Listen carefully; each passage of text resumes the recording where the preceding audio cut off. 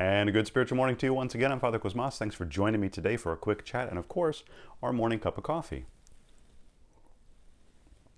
And you can see I've got the I Heart Virginia mug going for today. And that was sent to me by some former parishioners at Holy Apostles Church in Dulles, Virginia. So a shout out to the Spiros family for sending me that. And of course, saying hi to all of the wonderful families at Holy Apostles in Dulles, Virginia. For today, I just wanted to comment briefly on something that has happened. Of course, in international news, big story, the passing of Queen Elizabeth and, of course, the ascension of the throne of King Charles the Third now. And so, a lot of people have their own take on the reign of Queen Elizabeth II and what it represents. And I just wanted to reflect on it a little bit and see what we can think about or learn from an Orthodox Christian perspective. And so I think it's interesting that people are using her passing as a platform to sort of talk about their own perception of colonialism, imperialism, persecution, all sorts of different things.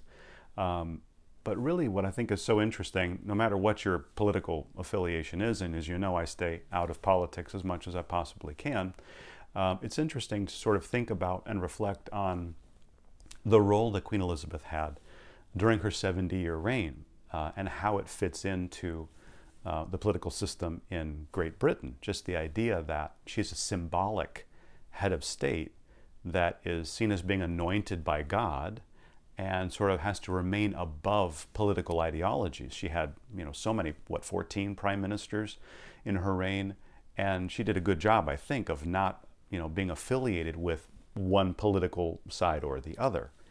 And that's something for us, I think, to start thinking about now. It's mid-September, or getting there, and before you know it, we're going to have the midterm elections rolling around in November, and we're going to start being inundated with politics, as if it ever stopped in the news, right? It seems to just be going from every 4 years to every 2 years, and now the sort of the political platform, and it's just never ending in the political machine that we live in, and it's so divisive, and it's so divided between sort of the red camp and the blue camp that I wonder if we can try to, as Orthodox Christians, rise above some of the politics as best as we can. And I think that, we can look to Queen Elizabeth as an example of that. Here is someone who is the head of state symbolically, but she's sort of supposed to be above petty politics.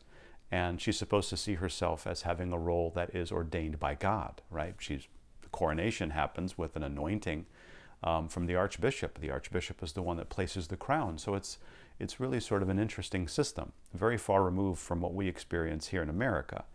And but I think we can think about that. Can we, in our own spiritual life, in our personal life, try to rise above?